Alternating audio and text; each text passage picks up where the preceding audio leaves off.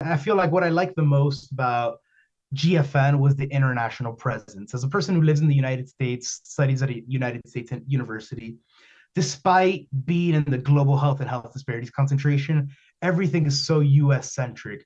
So it was so refreshing for me to hear and listen from an international perspective. It was definitely the most international conference I've been to.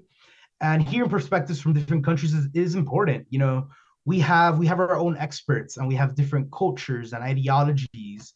And sometimes you need to pick pieces from certain thoughts and ideologies to come to a place where we could reduce the most harm.